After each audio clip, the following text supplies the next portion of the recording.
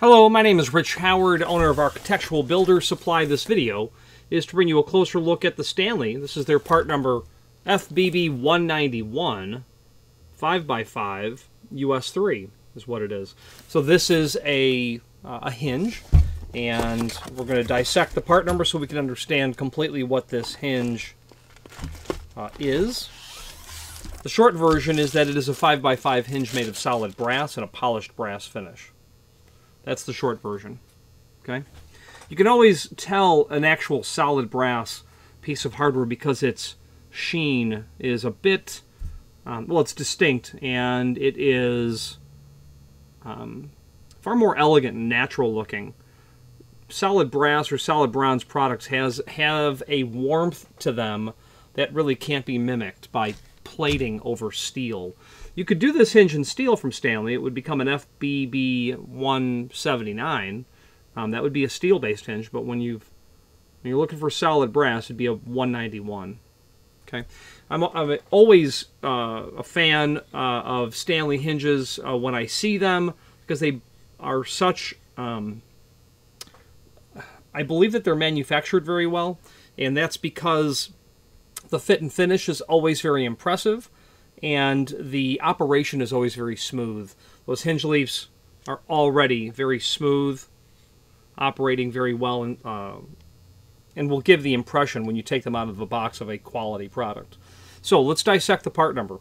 In no particular order, the FBB191 is a number of things. It is a full mortise hinge. What I mean by that is when we look at the swag on the hinge leaf here and here, that's meant to be mortised flush to the edge of the door and frame when the leaves are brought parallel. It means it's a 5-knuckle hinge. You can see why we would call it a 5-knuckle hinge. It also means that it is a ball bearing hinge as well, and because it is another facet, standard weight, it has 2 bearing packets here and here. Standard weight on this hinge, I believe, will be 140 thousandths. My caliper tells me 0.142. Okay. So that's a standard weight. If it was a heavyweight hinge, that leaf thickness would be 190 thousandths. That's what that FBB191 means. Well, it also means that it's non-ferrous base material. In this case, it would be made of brass. So if you said FBB191, it means non-ferrous, brass, bronze, or stainless steel. Then the finish dictates the base material. This is polished brass, so therefore it's a brass-based material. It's been highly polished with a lacquer applied to it. Okay.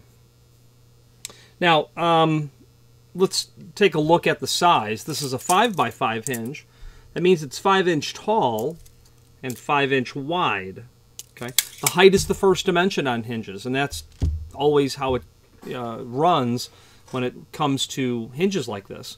And why is that important? Well, it's important so that you understand that the height is the first dimension. This is a 5x5, so we really don't necessarily, we're not going to be penalized with some sort of problem if we don't understand which dimension comes first. But if you're dealing with a 5x8 or a 4.5x4, hinges that are rectangular and not square, it's important to know the height is the first dimension. The height's the first dimension, I think, because it's the more important of the two in the sense of the order in which you convey the information. It would be nice to, know, obviously knowing the width is as important, but the height is more of a telltale sign as to some other factors, perhaps how heavy the door is, how wide the door is, how much use the door will get. If you tell me it's a 5-inch tall hinge, I start thinking immediately a series of possibilities. It's 1 3/4 thick door, could be 2-inch, could be 2 1/4 inch. It might be a standard door thickness, but a heavier volume because it's taller. And then when you tell me the width, those other pieces fall into place.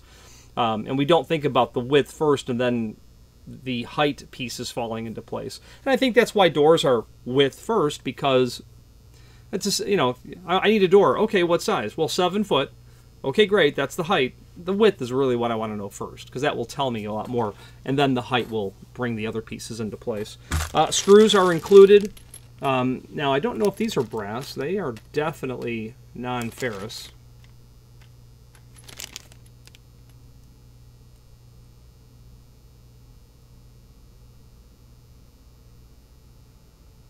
I'm going to say that these screws are brass. They're imperceptibly non-ferrous.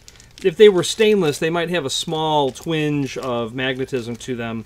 So the point of putting that magnet on there is to tell us, be mindful. This is a hinge that is a non-ferrous base material. We can't determine absolutely that it's stainless with a plating over it, which I don't believe it is at all. I don't think I've ever seen a plated stainless steel product. The point of that is brass is a softer metal than steel, so when you're pre-drilling those holes, be sure to drill them the proper size. A general rule of thumb is that if you're going into a softwood product, you can be about maybe 80% of the root diameter of the screw for your pre-drill size, and if it is a hardwood, you'd be about 85%. General rule, I generally find that the drilling of the root size of the screw itself is sufficient, but you can tighten that up a little bit when you're going into certainly a softwood. And there are guidelines that state hardwood as well. I would suggest that you use a drill size drill bit, not a fractional size, because the increments between different sizes in a drill sized set of drill bits are much finer. I had a client ask me to define a drill size drill bit set, and there were between 7/64 and 1/8 of an inch, there were 5 increments of size options between just a 1/64 of an inch. So you can get a lot finer interval when you're drilling material. I'd put a caliper on that wood screw, and then I would determine my size, and then I would test. A very good, very proper fitting bit would be necessary so that you don't strip or shear that screw. Machine screws are also included, and this clearly comes with all machine and all wood screws. I don't know if it's standard for Stanley to supply that. I imagine that it is, because that's what we have here. By all means, indicate in the comment field at the time of order what screws you want. There is no reason to get the incorrect screws. They very likely, for a hinge like this, you could very much arguably say that it's most likely going to be a wood door and a wood frame. You sure could. Why would you use a 5-inch wide hinge on a 1 3/4 thick door? That is steel. That would be unusual in a 5-inch size. What if they were to send all machine screws and half wood screws, and now you don't have half of all the wood screws that you require, because that's the manufacturer's standard? Define it at the time of order, and we'll convey that information to the manufacturer so that they understand what you want. Let's switch to the screen view where we can take a closer look at some supporting documentation. So this is the item that we're looking at, and one thing I want to call to your attention, I earlier said that it's 140 thousandths. It's not. It's 146 thousandths is the leaf thickness. So back to the top, this is the hinge we're looking at. Medium weight doors of average frequency, that would be true. It's a standard weight hinge. So, you know, standard applications. All hinges have template screw hole location for use on either wood or hollow metal doors and frames. 5x5 standard weight, brass base, 5 knuckle, stainless steel pin, 2 permanently lubricated non-detachable ball bearings, 146 thousandths removable pin, US3 polished brass. They could also call that 605. US3 means it's polished brass, but it doesn't tell you the base material. The BHMA code 605 tells us it's not only solid, it's polished brass, but it's on a brass base material. Let's go through these supporting documents here. Okay, so we have tech drawing, and that's going to serve as not only information on the gauge, but also the swag line dimension. 5x5 hinge is 2 1/16 for the F dimension, which is the edge of the hinge leaf to where that bend starts. Some people want to know that dimension, and there it is. Location for the holes. So when they said earlier template location, template screw hole location, the term template is used in a couple of different ways. It's meant to, you know, refer to a item that would be described as a technical drawing. Here's the template. This is a technical drawing of the product showing you the important dimensional properties of the item. That's template. However, when we use the word template, it's meant to describe, if this hinge is to the template pattern, these dimensions that are here, regardless of it being Stanley or Bomber or McKinney or Hager, Ives, etc., if they make 5-inch tall hinges to a template pattern, they will always match this. So you can, if your frame and your door is prepped to the template pattern, any of the manufacturers will fit because it's made to the template pattern. And that's where we get that from. So if you're not sure if this will fit your existing, by all means, check these dimensions. It's been a standard for several decades. Other hinges are listed here. Steel-based hinges, heavyweight hinges, concealed bearing hinges, hinges that are used in very high application, heavy doors with institutional sort of preparations done to them. 190 thousandths on some of these other hinges, a heavyweight hinge. So the same hinge, the FBB191, in that heavyweight would be an FBB199.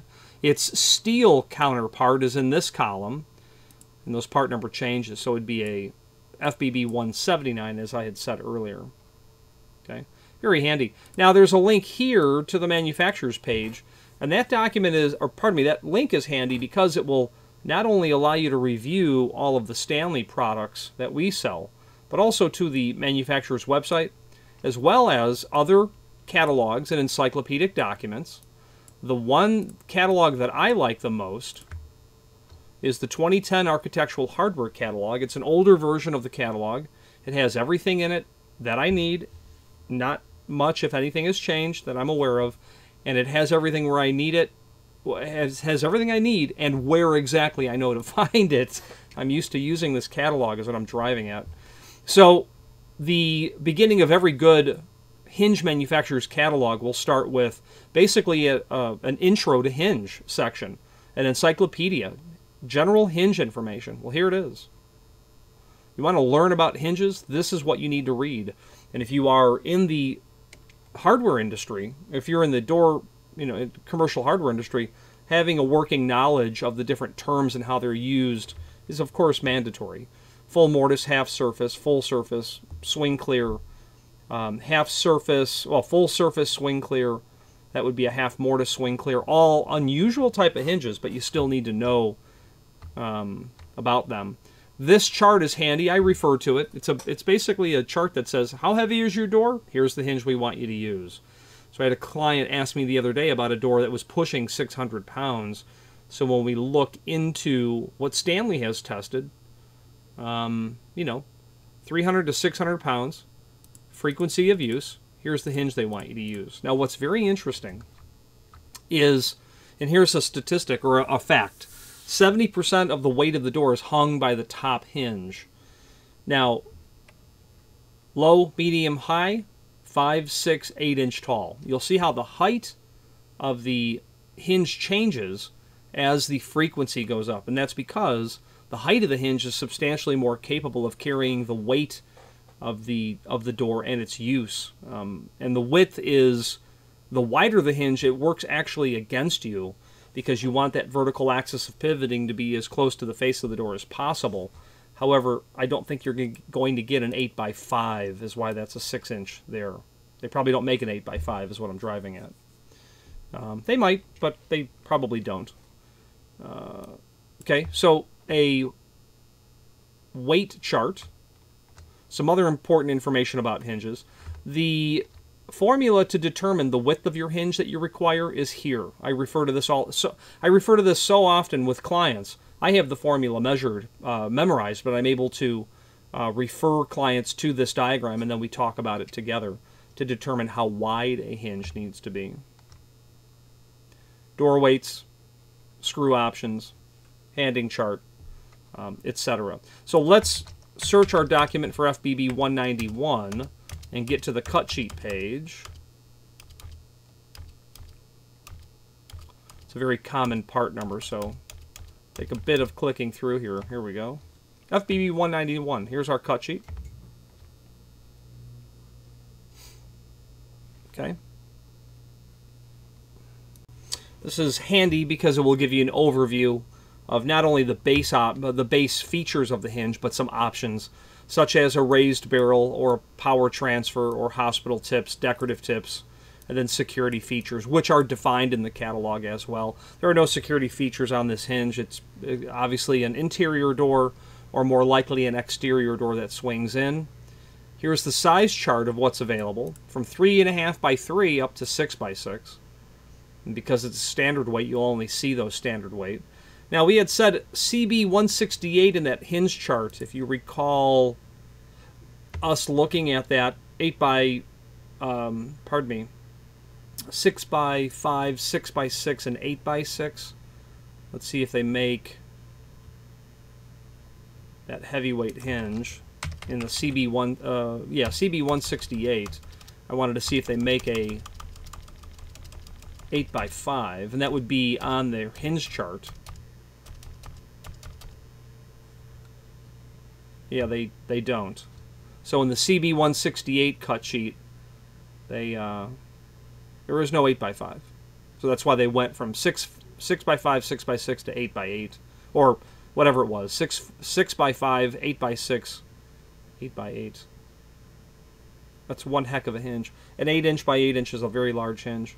But you run into them. You certainly do. About maybe 9 months ago, a client ordered, an entire case of them in oil rub bronze finish. Okay.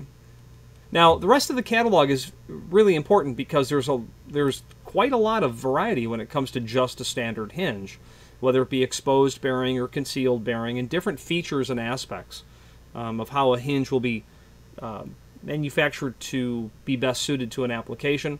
Obviously, 3-knuckle hinges. We're dealing with a 5-knuckle hinge. You can do a 2-knuckle hinge as well. So this catalog is quite irreplaceable when it comes to simply learning more about the world of hinges. Let's wrap up this video on camera.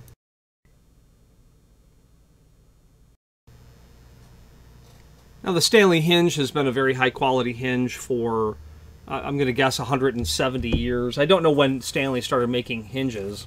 This hinge is... It's my understanding this hinge is manufactured in Asia, and specifically China. It does not say that on the box, but it's my understanding that's where it's manufactured. That being, setting that aside, I'm a very I'm partial to Stanley, and it's not because I do a lot of Stanley business, because we really don't in the realm of just selling one manufacturer's hinges. We sell hinges from all manufacturers, and they all have their strong suits and their strong points. But one thing to be sure about Stanley is that their fit and finish is always very good, and the hinges always work very smoothly. Okay. And I think it's because early in my career, that catalog, that intro section, is, I've referred to it countless times and probably read it several times to gain my understanding. Very nice quality hinge. I would not suggest, I would not hesitate to suggest that you consider Stanley as an option for your hinges. The name is obviously ubiquitous with many things, but people will certainly know it for hinges as well. One nice thing that Stanley does, even though they're not the only company that does it, is they will include some shims, some cardboard perforated shims. If you need to take your door and move it out, tip it down, kick it up, change the cant of the door, how it sits within the door rabbet or pocket itself, they include that in there. They're priced and sold per hinge. This hinge happens to come 3 in a box. If it was a different hinge, it could come in a different multiple inside the box. So in order to dispel confusion about how they're priced and sold, they're just each. If you have an 8-foot door and you want 4 hinges, you're not relegated to buy 3 or 6. You can buy just 4. If you have any questions on the Stanley FBB191 and a 5x5 US3 or any other Stanley product, please feel free to reach out to us. And thank you.